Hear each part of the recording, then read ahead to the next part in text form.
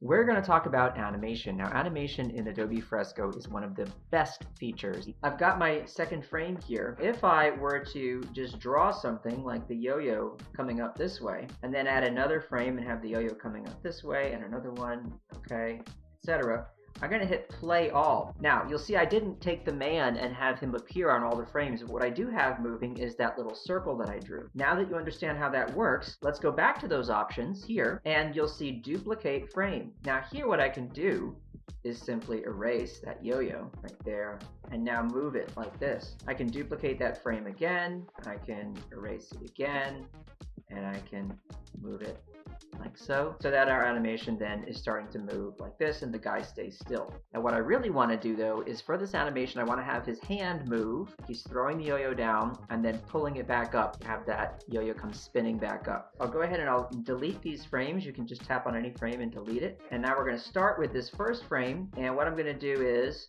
I'm going to have this hand up, okay, ready to go. For the yo-yo position, I think to myself, if I had a yo-yo in my hand, use your own body to kind of get an idea, a sense of how you would do something. I'm going to make this a bit bigger. And what I'm just going to do is animate the hand first, and then I'll come back to those same frames and add the yo-yo. Duplicate this frame, like so. Now remember, because I have onion skinning turned on, I can erase that hand, change it, angle down this away, duplicate that frame. If I want to see all the hands from before, remember I can go to my onion skin and just increase the number of frames here. Now I can see the before state from 2 frames back, which is always a nice thing to be able to see. And now I have a sort of a back and forth thing because I want to do some line art over this. And so because I have this sketch layer right here, I can take the whole layer, I can transform it, I can transform all of the content, tap on transform, look, it gives me choices. Do I want to transform the frame or the entire layer? That means all the frames I have of animation that are here. All the frames, I can say transform. I can also take this layer right here and go to my layer properties and reduce the opacity, because after all, this is a sketch and I want to draw on top of this. I'm going to make a new layer, and you'll notice that my motion panel stays there on the screen. And now what I'm going to do is some line art. Now what do I want to draw with? People just keep it like super simple and use the basic pen in the sketching category.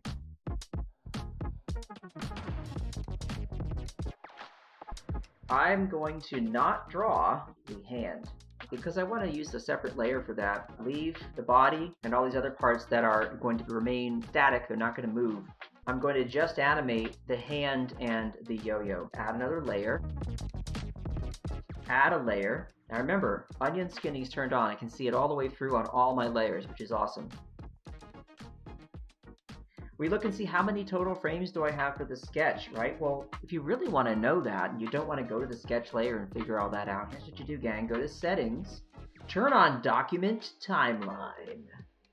Kablam. Now once you do this, I know that there's going to be an overlap issue right there. My timing is not right yet, but that's okay. We knew that from the beginning because of our sketch. This is going to duplicate until the moment when it pops back up again. Let's go back to our yo-yo layer here, and let's see what happens when I duplicate it again.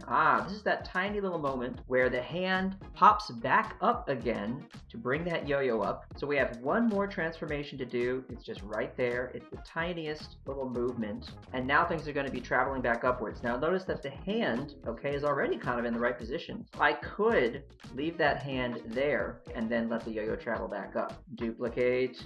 Here, I need to make sure to have the different hand position here. Travel back to your first frame, duplicate, and remember, long tap and drag all the way to the end. Okay? Now I've got the hand in the right position for that upwards jog, and I'm going to leave it there. Duplicate, duplicate, duplicate, and duplicate.